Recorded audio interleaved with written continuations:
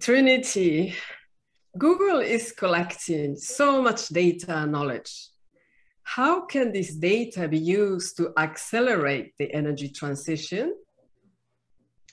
Well, I'm so glad you asked that, Doris. The amazing thing about energy is that it connects all industries, and every organization, every person in the world leverages the things that come from this industry, and it powers our world in a variety of different ways. And that means that that in order to change the systems that are in place, it has to be connected across all industries, all sectors, all regions. And so the industry has an opportunity to be the great unifier, and so does data. And so what we're able to do is kind of bring all these different components together that bring the contextual insights, that bring new innovations, that bring a data-backed choice, and this is really how things can progress. Right now, we have a lot of silos.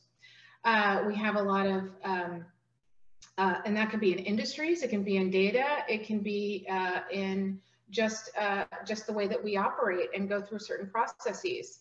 But the opportunity is really to open up information, organize it, that's what Google does, right, in our core competency, and make it universally accessible and useful.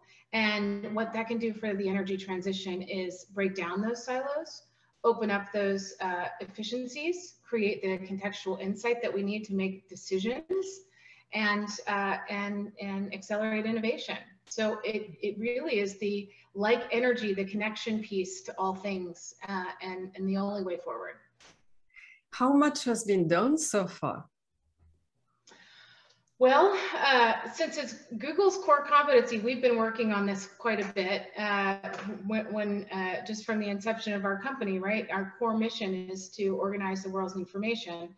So when you think across search, that's what we're kind of good at. We're kind of good at spanning the vast ends of the never-ending internet and organizing it and making it accessible by just typing in a couple of words.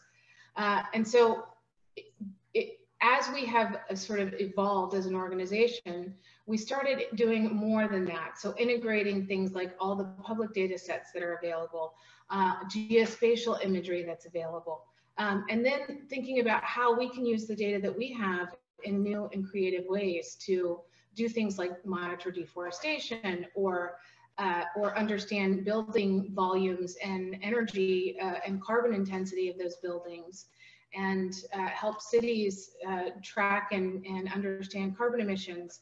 How we do that is by taking all these data components that we've had for a long time and using them in new and creative ways. And because Google is sort of famously known for liking to solve big problems, we've been working on these in a variety of forms and fashions, just because it's kind of core and intrinsic in what we do. That said, we have a long way to go, and Google, even with all of the data that we have and have access to, and even all of our expertise, we can't do it alone. It requires collaboration. It requires other organizations to join and share and integrate their data.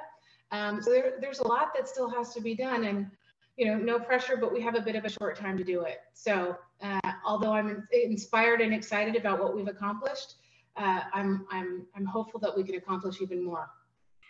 If you can make a radical change tomorrow, what would that be?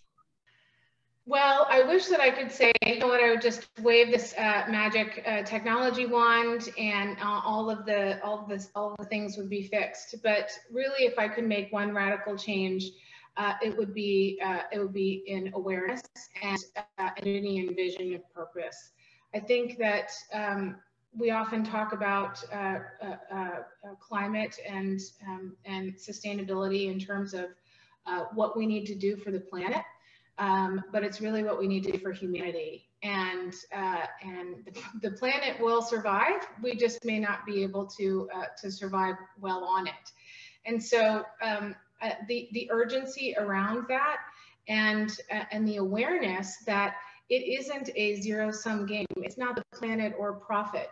These things are interdependent, and the way that we can drive profitability for organizations is by acting quickly and with purpose, and in a unified and collaborative fashion to drive the change that's needed. And again, it's a variety of components that have to come together, but I think the first thing that has to come together is that we all need to have that awareness and recognize that it's by working together in a singular vision that is really what's going to drive the change and opportunity.